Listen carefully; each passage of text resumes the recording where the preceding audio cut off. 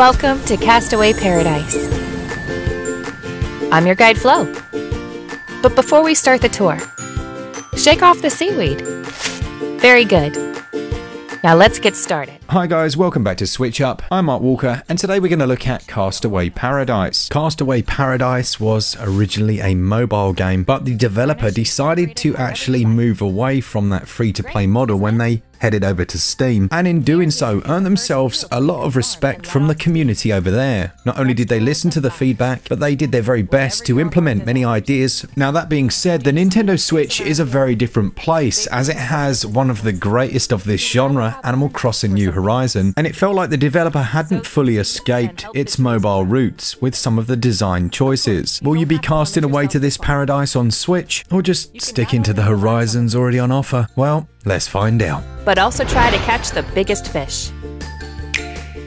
Can you spot all? There's not a huge amount in the way of story with Castaway Paradise. After experiencing some difficulties at sea in a large storm, you'll find yourself shipwrecked on an island, and as you walk up the beach panting, rubbing the sand and seaweed from your eyes, you're instantly enslaved by the local populace, who will demand all sorts of tasks from fixing their houses to collecting crabs and catching fish. There are various different inhabitants who will all have tasks for you to do. They're reasonably well written and quite tongue-in-cheek, but comparatively they're a little forgettable.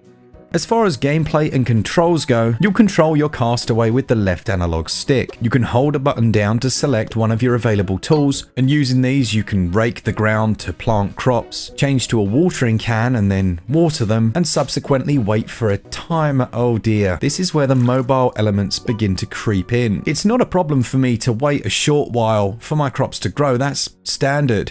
But here, seeing the 7 hours and 50-second timers had my MGS alert up. There are other crops which can be grown much quicker, and they can be placed in your silo and then later sold. The island begins a bit of a state, and it's up to you to improve it, build it up, and the way in which you do this is relatively open. Unlike some of its contemporaries, you won't need to visit a shop in order to make purchases. You can bring up a purchase screen at any time by pressing the select button, aka minus, and use the in-game currency to buy any of the items you so choose. While this is convenient, it makes a trip to the local store a little bit redundant. Your character gradually levels up as you undertake basic menial tasks, but most of the mechanics in the game felt underdone.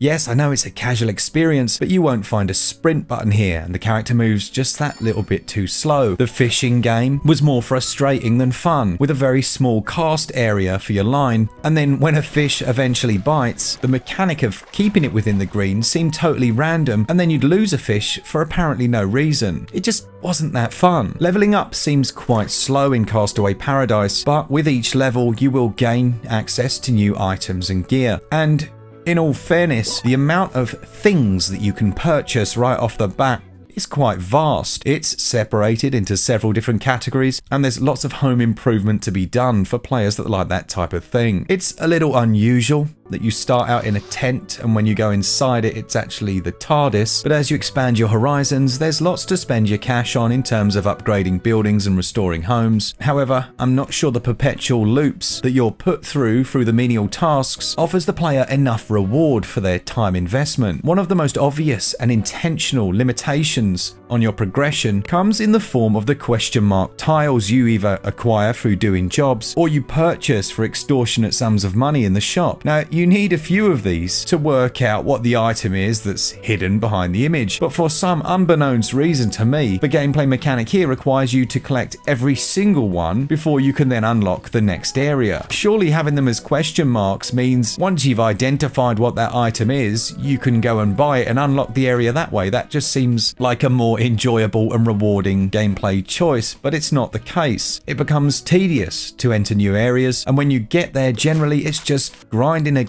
to make enough money to restore a new house where you'll be tasked with collecting some bugs. Now, none of this is going to sound particularly bad for someone who is a big fan of Animal Crossing, but Animal Crossing is very slickly produced. All of its systems tie and work well together. Here, it's just, if I gave this to my 5-year-old, he'd have an absolute blast, no problems whatsoever. But for older fans, I fear there's not going to be enough to hold your attention, and there's actually more lacking than initially meets the eye. Other irritations that I've come across include when it rains, that doesn't water your crops. which makes no sense to me whatsoever, and makes rain completely pointless. Gameplay for me scores 12 out of 20, and the controls, they score 14 out of 20.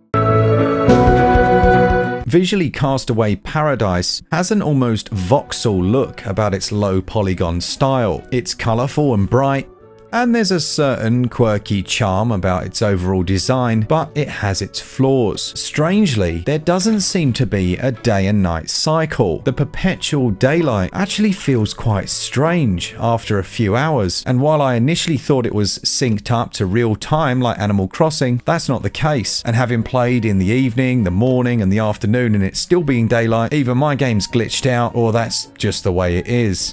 And it actually detracts from the feeling of immersion. Performance, for the most part, is okay. There's not many stutters or drops in frame rate. Where my real issue lies with the game is in its audio. It has a lovely and melodic soundtrack.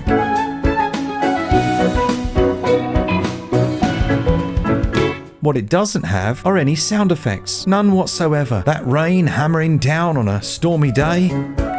Nothing. The fishing line as it bobs in the water as the fish takes its first bite? Nothing. It's really disappointing. And while you might not notice it for the first couple of hours, it's one more thing that made me not want to spend as much time in this world they've created.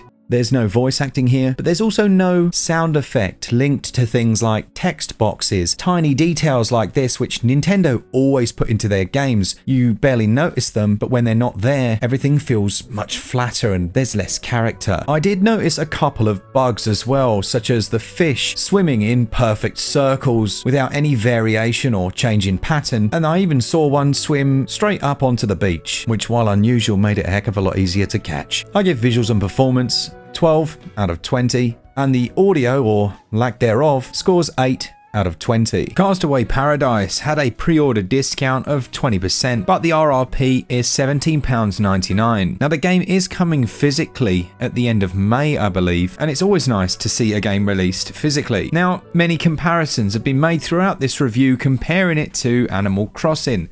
And no, it isn't as good as that game, but it does offer a lot of content. There's tons of different things to unlock, there's loads of different missions, and the game is quite hands-off in terms of how it allows you to customize your island experience. While there are daily rewards, your progress isn't hampered to quite the same degree as some other games that rely fully on those real-time mechanics. With that being said, I still feel like Castaway Paradise is a little too expensive for the quality on offer. About £9.99 would have been spot on, and in actual fact would have priced it exactly the same as its Steam equivalent. It has a download size of 547 megs, and on Steam at least, this small indie developer have constantly provided free DLC updates, as well as bug fixes, and just they're generally good developers. As it stands, I give value 13 out of 20. Get started. Here, you can see the location of your own. As a relaxing island experience, Castaway Paradise is okay. Some of its mechanics aren't quite up to snuff, and a lack of audio and a day-night cycle detract from what is a relatively enjoyable world. For kids though, it would be perfect. It gets a SwitchUp score of 59%. Let me know in the comments, is this a game you've been looking at? Have you already picked it up, or is it not at all your style of game? A big thanks to our patrons. You guys support us each and every month, which is incredible. And to all of you who watch the channel, we really appreciate it. For all things Switch, all the time, keep it Switch up. Cheers guys, see ya!